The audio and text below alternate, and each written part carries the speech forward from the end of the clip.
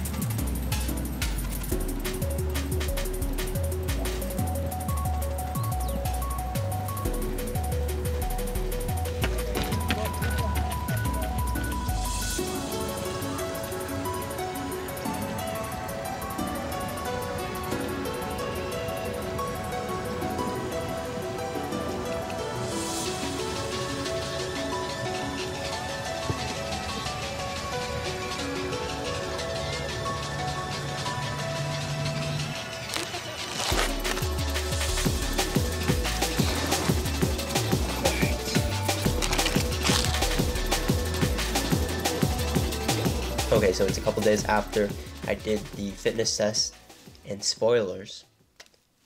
not spoilers, and it didn't work. I didn't do it exactly correctly, and I'm going to explain why.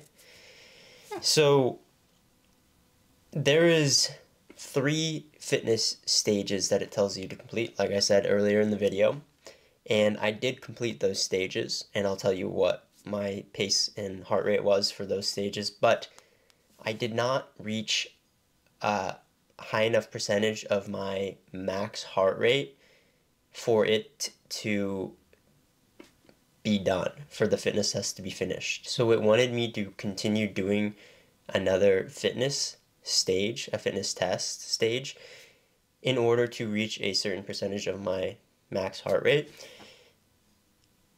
so that it could finish doing its calculations, which I didn't know going in, and I had thought that I had looked and read into it and looked on the website before going into it, which is a little frustrating, but I am still going to be able to use the data from the fitness test. So it's not a complete wash, and I'm going to talk about what data I'm going to extrapolate from this test. So the Coros, the app, is saying that it's going to estimate your threshold heart rate, your threshold pace, and your max heart rate. And I'm still going to be able to get my threshold heart rate and my threshold pace, an estimate, a rough estimate from this test. So for my 25 minutes steady, the first test, I averaged a 550 per mile pace and at an average heart rate of 171 beats per minute. So for the second fitness test, I averaged 520 per mile pace for 3 minutes at a heart rate of 174. And then for the final one, for the third fitness test, I averaged about a 5 flat pace for 3 minutes at a average heart rate of 174. So I believe personally, from what I felt, that my heart rate was higher than 174 beats per minute. I don't know if it was an issue with my heart rate strap, if it wasn't detecting a higher heart rate. I'm going to go ahead and believe what my heart rate strap says and what the data says, and that I just couldn't get my heart rate high enough. But I highly doubt that I was below a 180, because I was really pushing it. I was struggling. So that's a little weird, but anyways, that's why I think it didn't really work for me.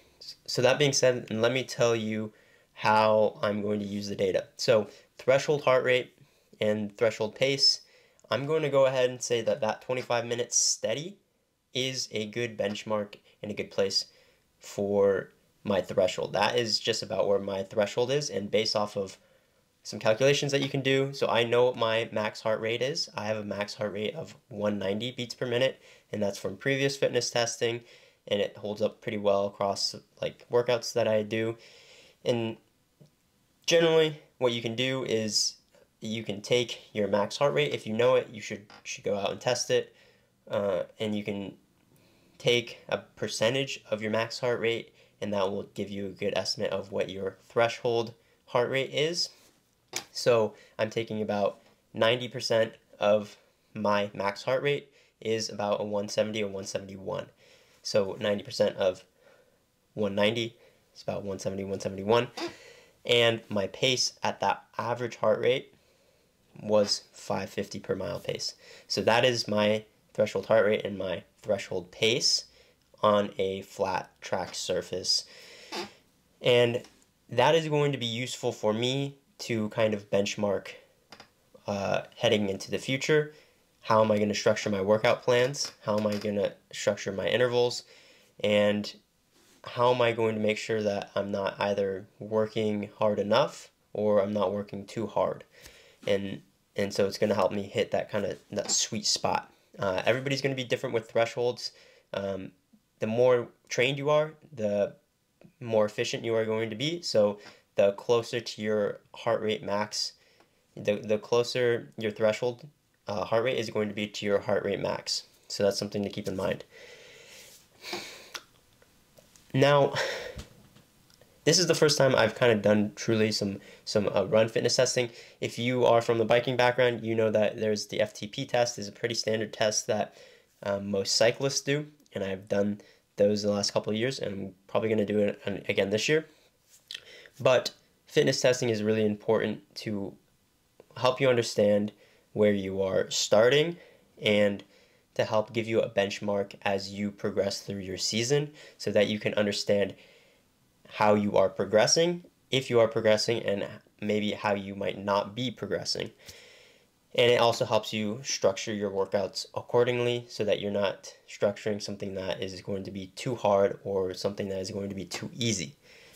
And so once you've been fitness testing for a couple years, a couple months, in a row, then you can go back and look at how you've progressed, or maybe what's worked and what hasn't worked, which is good. You want to have some good personal data of how you're progressing.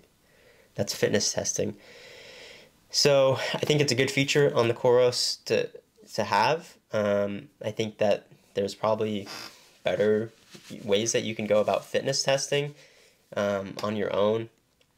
But it's something that if you don't really know much about fitness testing or heart rates and stuff, it's something easy that you can use on your watch. So I think that's going to be it. That is the Coros fitness test. It didn't really work out, but that's fine because it's still some useful data. So thank you guys for watching this video. Goodbye.